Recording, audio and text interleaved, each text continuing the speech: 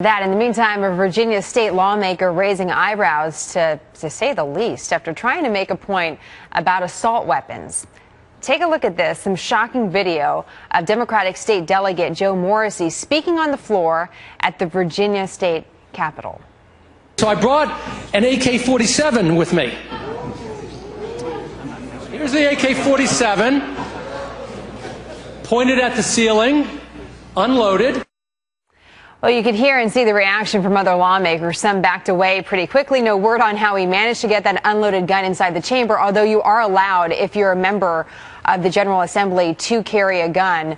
I believe if you have your concealed weapons license. So there is some room there in the state of Virginia that allows that. Morrissey says he was trying to show how easy it is to carry an assault weapon in Virginia right now.